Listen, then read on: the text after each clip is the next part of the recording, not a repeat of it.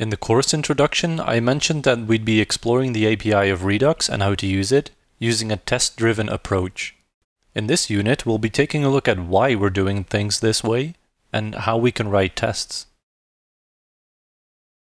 Keep in mind that this is going to be a little bit of a crash course, but it's going to cover everything we'll need to start testing our code. Since we're learning Redux by writing tests, rather than using visual components in the browser, there is no UI to verify our work. Not only would it slow down the learning process, but manually testing our code in the browser is incredibly tedious. Imagine making a tiny change and then having to reload your browser, manually checking the result in the browser console, for example. You'd have to stay really alert to catch any mistakes, and you'll probably get bored in no time. Writing tests also allows us to keep tabs on edge cases without constantly trying to reproduce them ourselves. In this course, we're going to test our code with Jest. Jest is a testing library written by Facebook.